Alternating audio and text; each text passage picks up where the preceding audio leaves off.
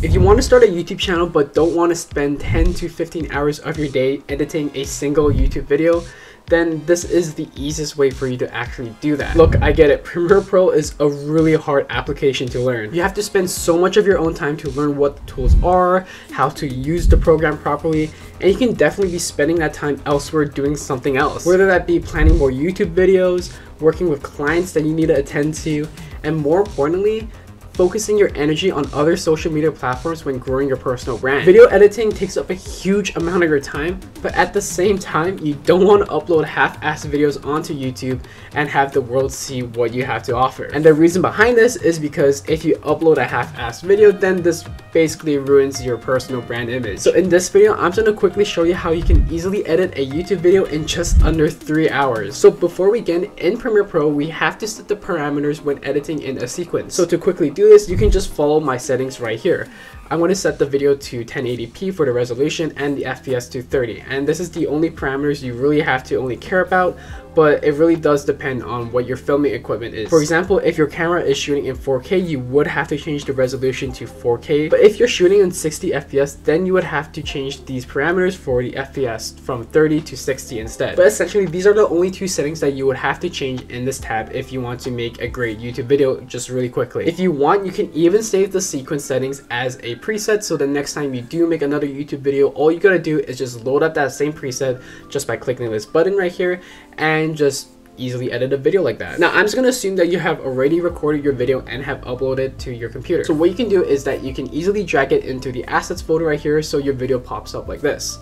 Now after doing that, you want to drag that file into the timeline right here, which is your sequence that you just recently created. Now depending on how you recorded your video, whether that be chopping up in small clips or recording as one long entire video, exactly what I'm actually doing right here, because I'm making so many different takes of this video, you might have to chop up the video just a little bit so you can remove all that white dead space. The reason why you want to remove all of this empty space is because it just creates a lot of awkward silence and it doesn't look really professional and up to the standards of what YouTube videos are like nowadays. So to quickly cut all of this white space out, you do have to do this manually. There isn't really any automated way you can do this, but I can guarantee you, you only have to spend at least 30 minutes of your time just editing this small piece out. So to begin cutting out the dead white space, you have to click C on your keyboard. So after clicking C, you have to click at the beginning of the white dead space and at the end of the dead white space. Now after that, you have just created a new artificial clip in between the clips that you just implemented, and after that you can just highlight the white dead space and just delete it with the delete button on your keyboard. So after doing that, you have to manually do this throughout the entire video and just cut out all the dead space and just put all the clips all together so it looks like one entire video. Now this is a very basic way of stitching clips together and video editing,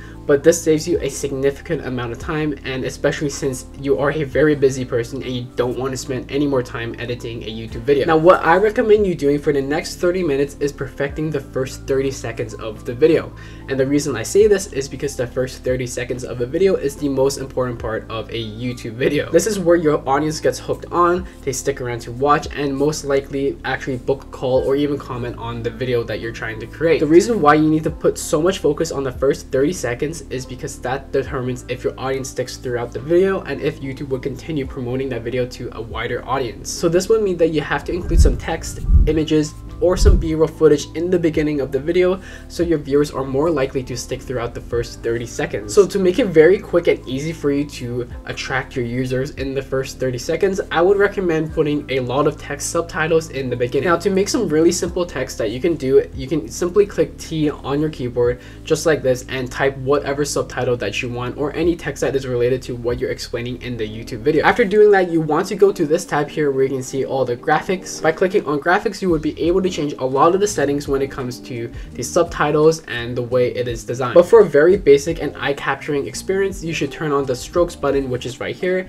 and then set the white to black. So turning on strokes helps give a lot of contrast to your subtitles and makes it easier for your viewers to read what is happening on your screen. And if you wanted to change the font style to something very specific to your own brand or something a little bit more obvious, you can go right here to change it to your font style. Now if you want to emphasize a specific word or highlight a word in a different color, what you should do is that you should highlight the text that you want to change. Then you have to go back to the graphics tool right here and then click fill to change the color from white to any of the other colors that you prefer. Now to make the first 30 seconds a lot more enjoyable, you should have some animations with your text. So to quickly make a really simple animation, you can have the text easily just transition into the screen, just something like this that I'm showing right now. So what you want to do is that you want to expand the vector motions tab right here and create a key point for the position tool by clicking the stopwatch icon. Now what you want to do is to move the text off of the screen by moving this tab right here, just scrolling it down until the text is not visible on the screen anymore. Now what you want to do is to create another key point at a different time. So how you can do this is by moving your mouse over here and just clicking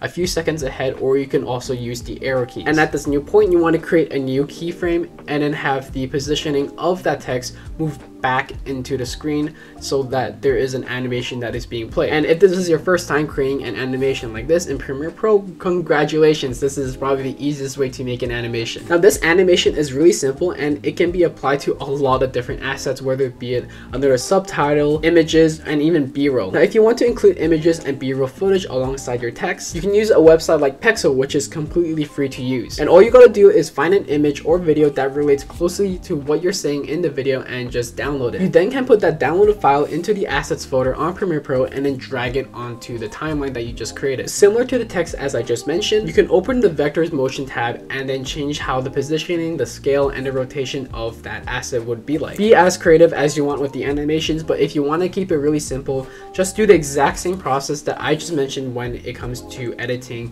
an animation for the text. Now all you have to do throughout the rest of this video is include a lot of animated text, images, and b-roll footage shown throughout the video. But to make the process even easier for you to just handle and edit really quickly, you should definitely be using a lot of text, images, and b-roll footage whenever you say something very important for the audience to understand. Now the reason behind this is because if you were to include an animated sequence at that point, your audience would have a better understanding of what you're trying to say. Great, so you have gotten to this point and your video is starting to look something like this, with some basic animations, with some text flying around, images popping up, and b-roll footage throughout the video, for example. So what you should be doing right now is adding some background music to make it a lot more enjoyable for the audience to watch. Now if you don't want to waste too much of your own time finding a free to use music online, you can easily go on YouTube and search up a music genre of any of your choice. For this example, I'm just going to do lo-fi, and at the end of that title you can just add the words free to download. Now if you look at all the YouTube searches here, you actually have an endless supply of YouTube songs or free to use music that you can use for your own YouTube videos. Now if the music that you clicked on does not have a download link or anywhere to just download the file, you can kind of sketchily just go on Google and search up YouTube to MP3 and just put the URL of that video into the download link here. It's okay to do this. I haven't run into any problems doing it. I've been doing it for like the past 7 to 8 years. Hopefully I don't really expose myself, but this is a completely free way of doing it. If the video does say free to download, then this is completely fine for you. You then want to drag it into Premiere Pro and then put it at the beginning of your timeline. Now if your music is not long enough and it does not stretch till the end of the video, which is pretty much most of the cases when it comes to making a YouTube video, there's actually a tool on Premiere Pro where you can easily extend the music till the end of the video. And the best thing about this tool is that it uses AI to match the music to where the cuts would actually be happening. Now to extend it, you should be looking at your toolbar right here. So when you find this tool that looks like a line with some arrows on the side, you want to hold down Control on your keyboard, which is for MacBook.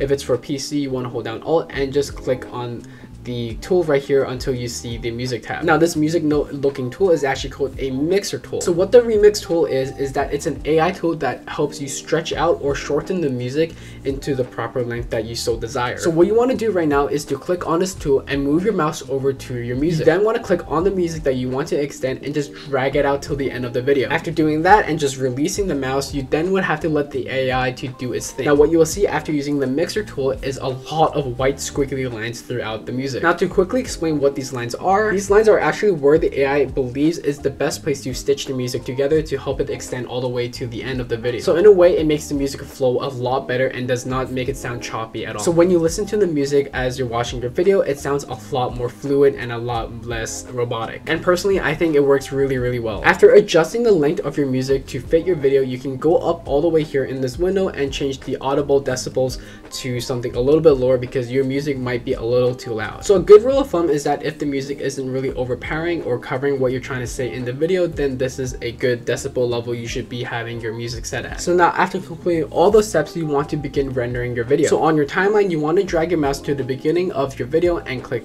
the letter I on your keyboard, and then drag your mouse all the way to the end of your video and just click O. After doing that, you want to go to the top of your Premiere Pro and find the tab sequence, and then you want to hit render in and out, and this begins the process of rendering your video. After the rendering is complete, your video should start looking like this with a green bar at the top. So what you can do after this is to click on the export tab, which can be found at the top right here. And there are some settings that you have to change to ensure your video exports at the highest possible quality. So what you want to do is that you want to click on the presets tab and click on YouTube 1080p full HD. If you can't find this option, then you have to go scroll the way down to more presets and then search up the exact same words that I just said in this video until you find the YouTube 1080p full HD preset. Now once you have selected this preset, there are only 3 buttons that you have to click and change a little bit. Once you expand the video tab and click on the button called more, you want to select render at maximum depth and use maximum render quality, and this ensures that your video exports at the highest possible quality level. Then you want to scroll all the way down to bitrate and change the encoding to CBR. After doing that, you want to set the bitrate between 8 to 10. Now finally, after doing all of that, you can change the location where your video would be exported to, and you can finally hit the export button. And that's basically all you have to know when it comes to editing a really high quality YouTube video in just a few hours. The process is really simple and it shouldn't really be taking you 10+ hours. And I guarantee you, if you follow all the steps that I just showed you in this video, you can edit a video really quickly, maybe even less than 3 hours. Now this process can be easily automated with a lot of different presets and AI tools, but I just wanted to make this video to help a lot of beginner editors or beginner content creators